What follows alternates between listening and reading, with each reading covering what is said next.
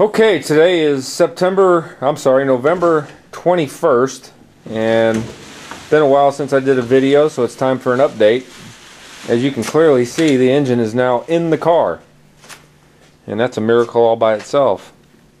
I actually had to take the thing out and put it back in about 4 different times after I made alterations, so but it really wasn't that bad, not nearly as bad as I thought it was going to be.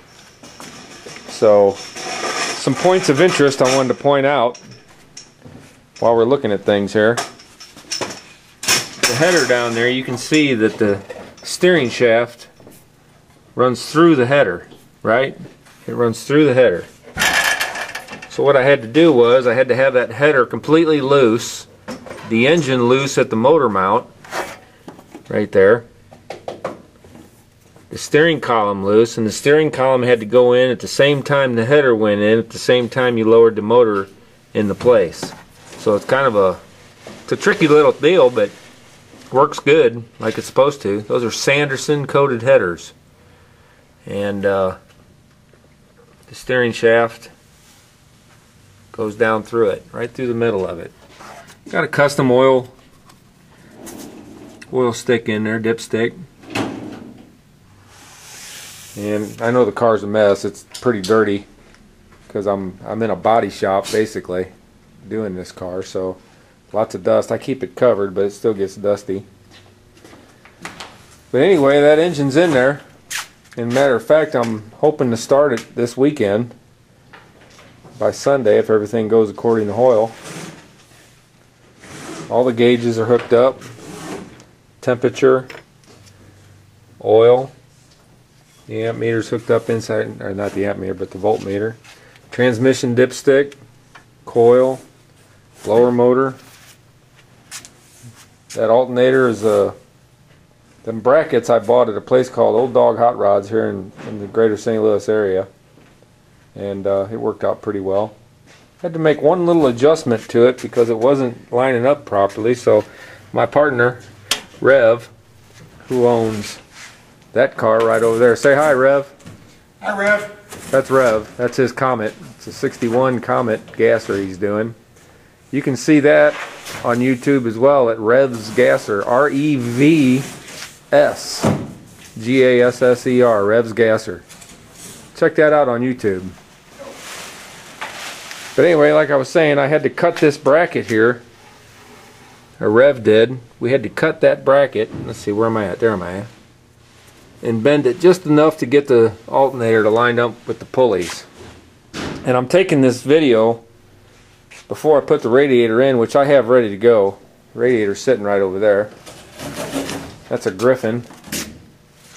And as you can plainly see, I've already mocked up all the transmission lines, and I know where everything goes. It's all been fitted, so it's ready. All I gotta do is drop it in there. I'm just waiting for my fan to come from Summit. Running 2 fans with this setup. You'll see it after it's all put together, but running a puller fan off the water pump. I'm also going to be running a pusher fan outside here, 1500 CFM out in the front, and whatever the puller fan draws. I've got my transmission lines all made up and running. Everything's already been bolted in, ready to go. There's my fuel regulator and fuel line. That's how that's all set up. Carburetor sitting over there in my cabinet. I'll put it on Saturday when I'm getting ready to fire this thing. Hopefully Sunday morning I'll be firing it. Active charge, of course. That would be nice.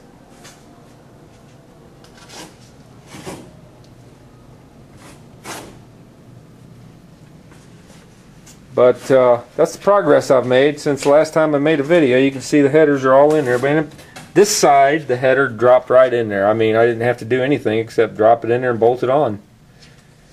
I've got all my spark plug wires run behind the engine and then behind the headers. So there's no excessive wire showing anywhere, which I think is the way to do it.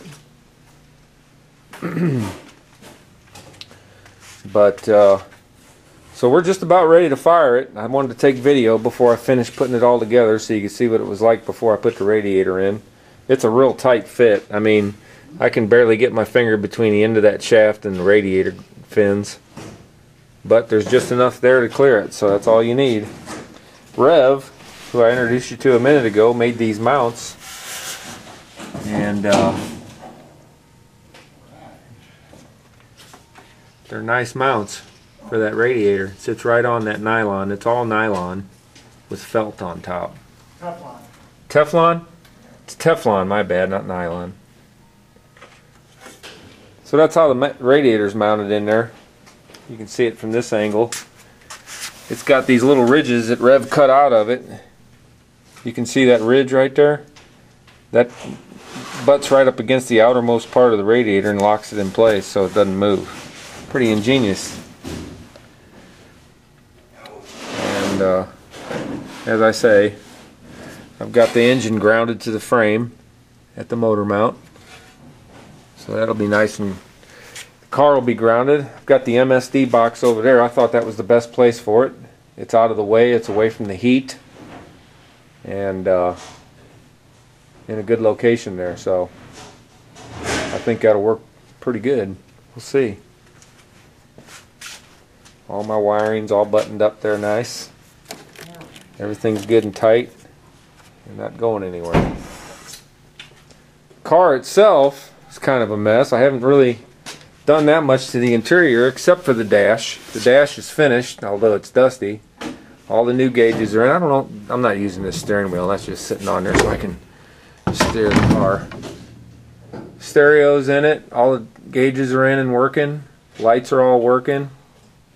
So that's all finished.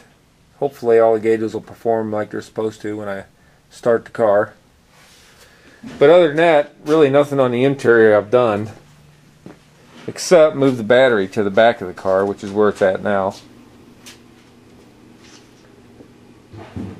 I run a cable all the way up that side of the car along with the speaker wire. That speaker wire is coming back here to where this amp is going to be. I got to tighten all that up right there. It's just kind of laying there at the moment. Now here's how smart I am.